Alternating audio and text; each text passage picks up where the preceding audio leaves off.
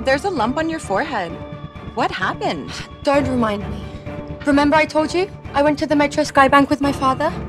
Well, I met the clumsiest guy there. This guy slammed the door right into my head. Did he at least apologize? Yes, he did, but still, I was a bit stunned to see him there. You guys know, right? What type of people Metro Sky Bank cater to?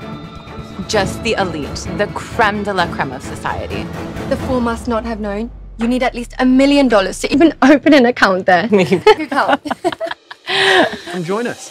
Rose had no idea that she had to share a dinner with the guy she disgusted the most. But this time, Alex was not just a poor delivery boy she met before. He's now the richest man in the city. What's going to happen in this face-off?